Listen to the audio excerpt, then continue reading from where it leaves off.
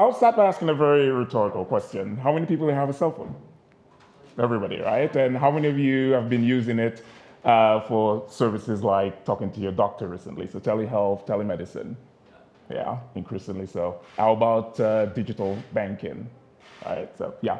These are things that we could not have done a decade ago, right? So the world is changing and things are becoming increasingly autonomous, and we're now using digital platforms to do a lot of the things that we would have used our limbs for.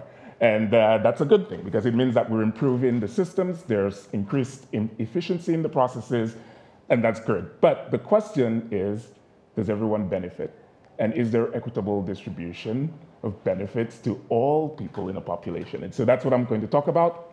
How do we harness the power of technology and innovation as public goods? If you look at this number, this is a very big number, 3.8 trillion liters.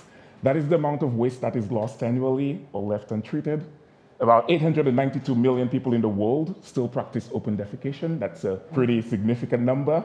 In India alone, it is estimated that about $54 billion is lost annually in GDP. 200,000 people die annually.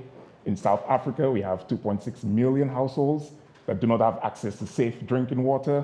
400,000 households do not have toilet facilities. And I think what is really tragic is the number that follows, which is that 1 in 4 children under the age of 5 and 1 in 10 under the age of 15 die annually. And you can see, look at these brilliant smiles. These are the children that they never get to realize their potential because of an issue of sanitation, an issue that is easily solvable, and an issue that I think is easily solvable that we do not pay attention to. Let's look at how technology could have been used and has not been used over the years. Manual processes have not been working. You think about the bubonic plague, Black Death, claimed the lives of between 75 and 200 million people, the Spanish flus, between 17 and 100 million, smallpox, over 12 million, cholera, over 1 million, and the pandemic that we're currently living in and currently experiencing, and why some of you are wearing masks. Officially, they say 5 million. Some experts disagree with that figure and say it's closer to 19 million. Why have we not innovated in public health? Why have we not created the technologies that allow us to address modern crises? There are, before I get into some of the companies and some of the organizations that are doing some good work in that space, I will talk about some other spaces where technology has had significant impact. Women's menstrual health, this is great. 2 apps, Clue and Flow, they've done very well, over 100 million users that allow women to keep track of the menstrual cycles, keep the details. I see some women in here. I'm not going to ask you if you use those apps, but I think this is a wonderful technology as far as I understand. We have telemedicine and telehealth, as I asked some of you whether you use it. Over 150 million people access telehealth and telemedicine apps in April of 2020 alone. And Bain & Company has released some figures that shows an upward trend in the use of some of these technologies. So we are actually using technologies for services that are referred to as public goods. Being able to go to a hospital, having access to a doctor is actually a public good. These are some of the figures that released by Bain that shows the trajectory, current and future, and we see that it's moving upward, 164% for telemedicine. That's pretty significant across Asia. And these numbers aren't reflective only of Asia. The trend is pretty much reflected in other regions around the world. So the big question is, who owns these technologies, these digital technologies that we are becoming dependent on for improved quality of life? I think an even more important question is, how can we develop these digital solutions that maximizes utilities of entire populations in equitable ways? And economists, we think about utilities in terms of happiness. What makes you happy? How can you derive happiness? There are some organizations that are rethinking how technology is being used to address public challenges. ITGH is my organization, the Institute for Technology and Global Health at Patrick Foundation, which I hope that you would have heard about earlier. ESA is the European Space Agency, and the Broad Institute. I think if you were based in Boston or maybe anywhere in the US, you would have heard of the Broad Institute. ITGH, we think about these challenges. We approach it through applied research. We think about how to develop these innovative technologies, how do we implement them, how do we design and deliver policies that will guide their operations, but that will also protect individuals, which is important, and I will say a little bit about that later. One project that I am very excited about that we're currently working on in the eThekwini municipality in South Africa, or Durban, South Africa, we're using satellites, 2 satellites provided by the European Space Agency to actively monitor ecological and environmental changes. So water chemistry, water density, the presence of aerosols in the atmosphere, all of the conditions that typically come together, they converge and allow diseases to propagate in communities. So we're paying attention to that using the satellites. We're gathering the data. And in parallel, we're placing IoT sensors in the sewage systems in the community. And those sensors are able to detect the presence of pathogens that shed in excreta, so your sewage, your waste products, any vectors that are present, those sensors will detect them. And the data from those sensors, in collaboration with the data from the environment, the Earth observation data, will provide us with information that can be used, or data that can be used to train AI that could then perform predictive analysis and tell us when there's the possibility of an outbreak prior to it happening. And so we're equipping health practitioners with the necessary information to make quick decisions that could protect and save lives. The ESA, the European Space Agency, one of the supporters of the project I just talked about, they also are engaged in a number of incredible projects. So urban green, resilient utilities, water scarcity. And I think it's important because these projects are large scale and they benefit the entire community. It's not just the developed nations who are benefiting. It's not just the wealthy, but people who are in rural parts of the world are also able to benefit from this. And the Broad Institute, doing remarkable work.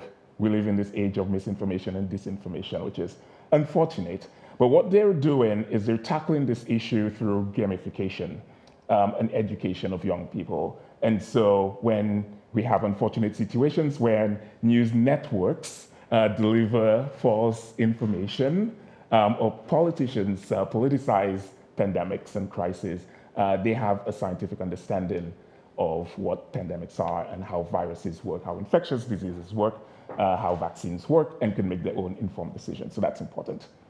We're the people and we're the technology, or we're developing the technology, and I think we all should benefit. The key question here is, should these technologies be public goods?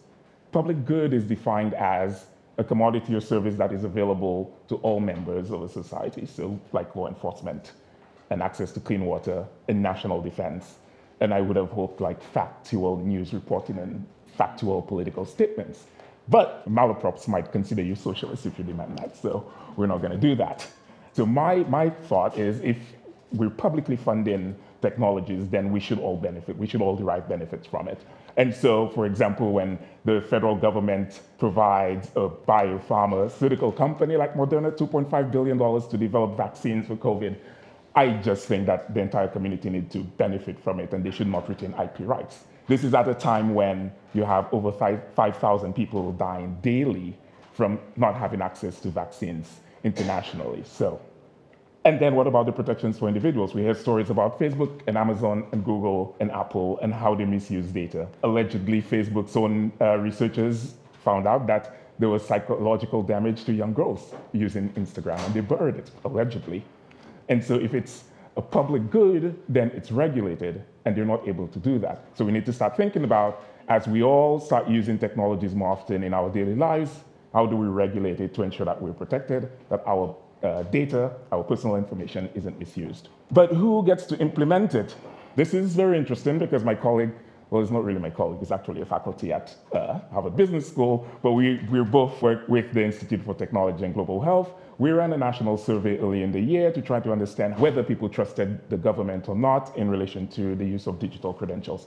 That was very insightful because what we found is that people would like to use digital products. They would like to use these digital tools, like immunity passes, by the way, digital credentials, but they do not trust the federal government to be the ones to implement it. Nor do they trust big tech to be the ones to develop it. They do trust, however, the public health departments, local health departments, and they do trust universities. They do trust academic departments. This is great because you have organizations like PathCheck Foundation who are developing these tools as nonprofits and who are distributing them for free, by the way, usually. And so why are we not thinking about these relationships a little bit more? Why are we not thinking about public-academic partnerships instead of public-private partnerships? And so there's nowhere to run. The reports, we get them almost every day, how Facebook and Google and Apple misuse our data, misuse our information, and yet we continue to use it. It's kind of cathartic to swipe through and see what people are up to swipe left or right. So we're not going to stop, but we do need to regulate it. And we do need to make sure that everyone is benefiting, that there's equity. And so how to make technology and innovation public goods? Well, I talked about this before. If it's publicly funded, if our tax-paying dollars fund research that go on to develop technologies, then we should all benefit from it. I think that's fair, isn't it? If I develop something in a lab at MIT, MIT owns it because they paid for it, right? It's their resources. If I develop it in a lab at Harvard, they own it. I don't get to retain IP. And so I think it should be the same thing at the public level. I close with saying that technology isn't going anywhere. We are an innovative species. I don't think we should stop. I think this is excellent. But as we develop, we do need to think about creating equal opportunity for access and benefit for everyone. Thank you.